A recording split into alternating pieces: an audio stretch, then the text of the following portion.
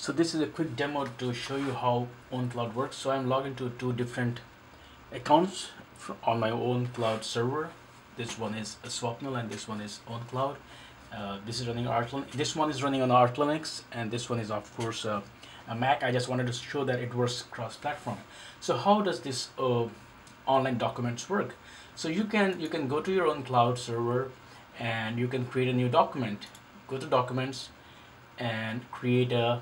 You can also upload an ODT file, or you can create a new document, and let's call it test Mac Arch. So that's the name of the document, and let's share it. So I'm going to share it with this user Swapnil, which is on a different machine. When you share it, it will show you different options. I don't know why it shows update, because if I am editing, then it is updating the document as well. You can also share the link with someone else, and you can password protect it, and you can also set an expiration date. So on that date, it will the access will be revoked. There is no save button here, so it may be a little confusing for people what to do next.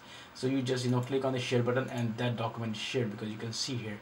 Now on this machine you can see there is a shared folder. I don't think if you can see clearly, but there is a shared folder on this machine, which is my other machine. And if I click on it, you can see test Mac file is there. Now let's try to open this file and see what happens when we try to edit those two files at the same time. It may be a bit tricky because I'm trying to do it from a DSLR. So anyway, so let's open this file here. This is the file that is being shared from the other computer, which is running here.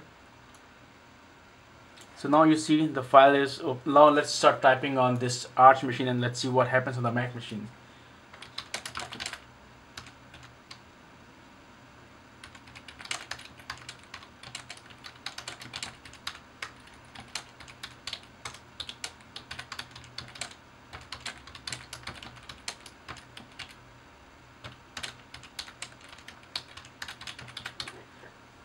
So you can see as I'm typing on that machine, the changes are appearing on Mac as well. So I can work on the same document from the two different machines. So let's try to make some changes from this machine. And you can see on the Arch machine the changes are being implemented. So this is actually impressive. I was not expecting that it will be so fast. It will work flawlessly. So I think that there is no need for Microsoft Office 365 or iWork or whatever things people use, because now I don't have to give access to my data to a company like Microsoft, so that I am able to share my documents online, or I can use the collaborative editing feature. So if you are someone who wants privacy of your documents, who wants to own your document, I think ownCloud is what it is. Thank you.